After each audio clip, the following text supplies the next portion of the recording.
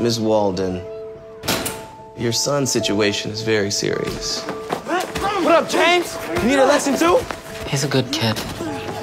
He's suspended, effective immediately. Next time? There will not be a next time. And there were 3 of them coming for me next month. School or juvenile hall. You have got to choose. I will move heaven and earth for you to go to a private school. You want to borrow $7,000 for school? I'm gonna go, Mom. You gonna rob a bank? You just don't qualify. My son can't wait. Come work for me, I'll hook you up.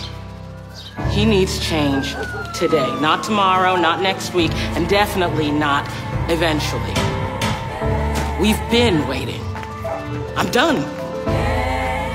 Sir, when you said... I say a lot of things. I'm a politician. What you did so that low-income students could go to private schools. Well, I want to do that here. You have a better chance of winning the lottery than getting that done.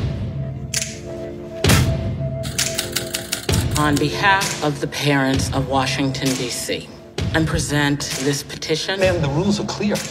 Sir, to whom? This is a movement, honey. This is the Sally Ray Show.